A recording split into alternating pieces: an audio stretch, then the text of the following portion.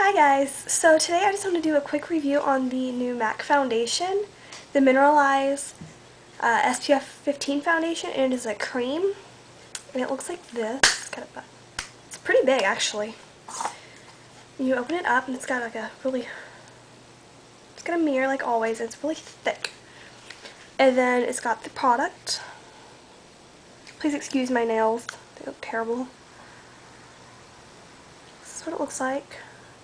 Just very creamy, and then underneath this pops up, and then you have the sponge, like always.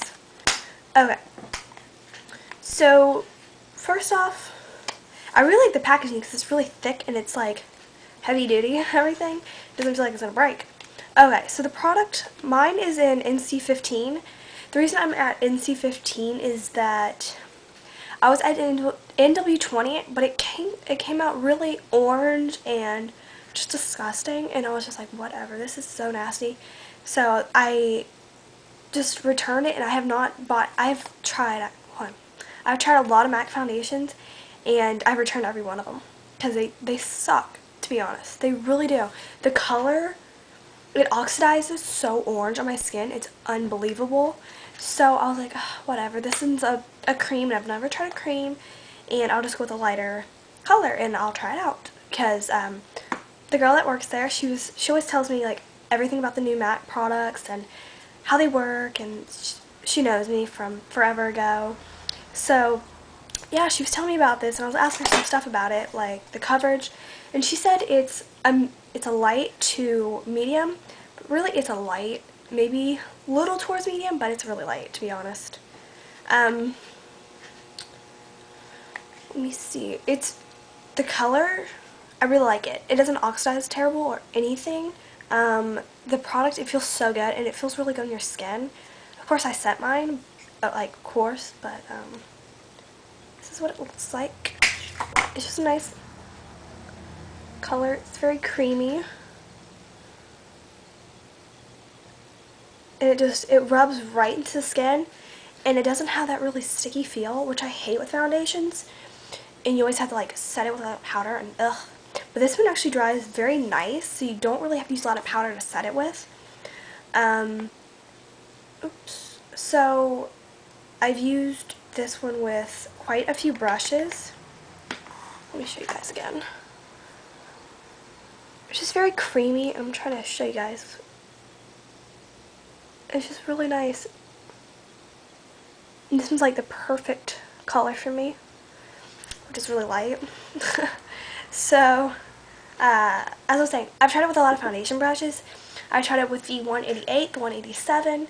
I tried just with like a normal foundation brush, like, can't think of the number, but just like a flat brush, you know. And none of them really did well, and I was like, oh, I hate this. I don't know what brush to use. And so I just used the sponge, and I reused some of it. I just used it today, actually, which is actually what I'm wearing today. I really like it. It looks really natural. Looks a lot less cakey and everything. It doesn't look cakey. That's a big part with me.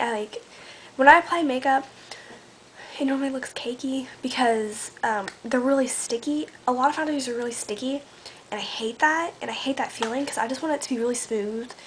And yeah, so I've been actually having a really big problem with that lately, and so yeah, I just used the sponge, and I just kind of dabbed it in there, and it did really well.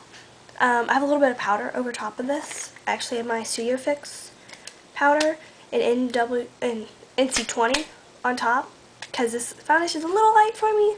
So yeah, so I love this. I think it's a really great product. It is a little expensive. I think it was 30, something in the 30s, which is kind of expensive for a foundation, especially a cream, I guess. Well, not really expensive, but you know, it's whatever, just to try something out.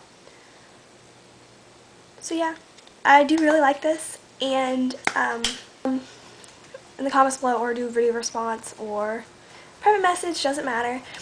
So I'll see you guys very soon. Hopefully this helps a little bit. If you have any anything you want to know about this product, anything at all, even if it's like kind of stupid or whatever, just ask because I'll tell you. I've been kind of backed up on comments and everything. I'm sorry. And tutorials and requests and all that stuff. So yeah, just leave it below and I will see you guys very soon. Bye.